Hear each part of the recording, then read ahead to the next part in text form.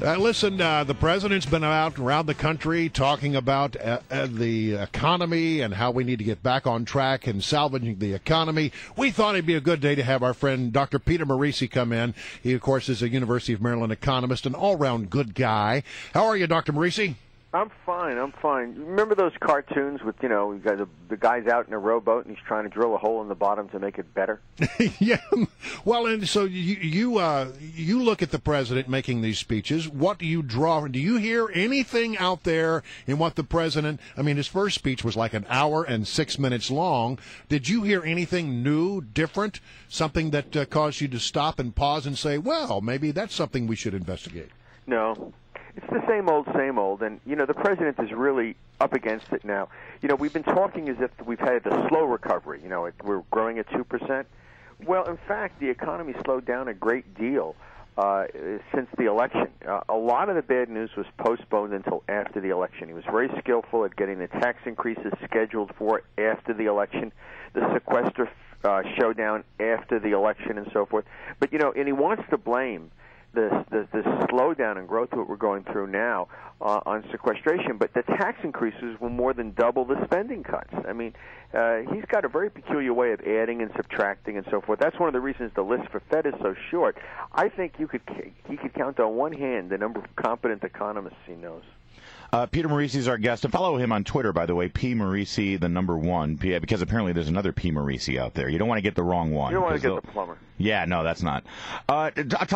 When he's going on this road show, he's giving these speeches. As you just mentioned, he's not really talking about anything in particular. Is this really just politics? And is that what our economy needs right now? Yeah, he's drawing a line between himself and the Republicans in the ways that would be most favorable to him. Saying, well, the top 1% is getting all the money. Well, that's because of his own policies, like Dodd-Frank is enriching the banks. But in any case, he's trying to say, I'm here to promote economic justice, to get you a better piece of the pie. I'm for the middle class. It's a lot of hand-waving. But with these sophisticated economic issues, they work. And so really this is the kickoff to the next congressional campaign, the 2014 election. And also, with all the scandals in Washington and the insidious things the Attorney General is doing, like going down there, the Democrats have targeted Texas for voter organization, and they're welcome to do that. That's part of the game. But now targeting Texas's voting laws at the same time. Oh, come now. Can Mr. Holder get any more political? Let's see. He's rifled the files of AP. He's persecuted a Fox reporter. He has used the IRS. The IRS has targeted people that he doesn't like, and he can't seem to find the resources to get to the bottom of it. But he's got the lawyers to go down and sue Texas. We really need something other than a cheap political hack as an attorney general. Between a spineless Chief Justice of the Supreme Court from the other side and this guy, I tremble the notion of getting any protection of my civil rights out of this government. I'm sorry, go ahead. I know, I'm not holding back, by the way. Well, yeah, I noticed you weren't.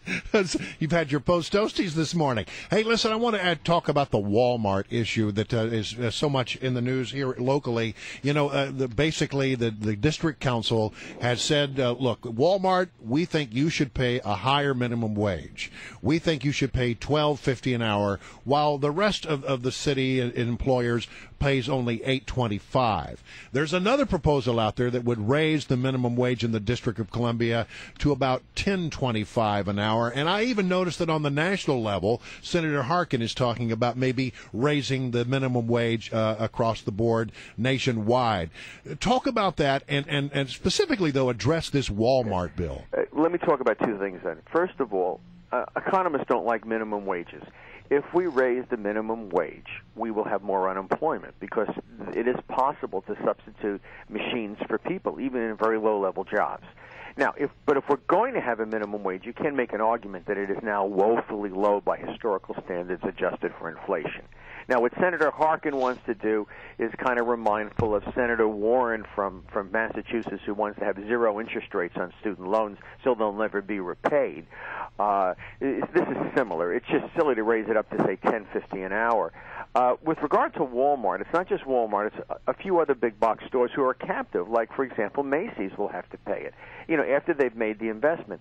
Now, what this would do is basically hurt the people of the District of Columbia in two ways. Believe it or not, Walmart and Starbucks are very similar places. They both offer limited health care. It's just Walmart gets a lot of bad press, and they're really denying people in the district the opportunity for a little bit better jobs than they could have in competing small enterprises. And the other thing is they're denying the people who shop in the district, who don't have a lot of money, who aren't in the more prosperous neighborhoods, the opportunity to go to Walmart and get very low prices, because these neighborhood retailers aren't terribly good buyers because they don't have size. They're not terribly efficient, so they both charge higher prices, and they don't take care of their employees as well. They're not in a position to buy health care in quite the same way that Walmart is. They're smoking dope over there on the city council, thinking they could pay $12.50 an hour, and they have this illusion that somehow or other every job in America that you work 40 hours a week is to provide for a family of four, a stay-at-home wife, and a $20,000 health care policy on top of it. It's just silly what they want to do. But, the caliber of elected officials in the District of Columbia would be comical if it wasn't so tragic. They are just a bunch of incompetent fools. I mean, look at the public schools, the kind of money we pay for the public schools. The reason we don't have a more vibrant middle class in the city is people simply don't trust the schools. That is a fundamental breakdown in confidence in government. When you look at the kind of money, this isn't Detroit. The city has the highest per capita taxes, income, to tax from, of just about any state in the country.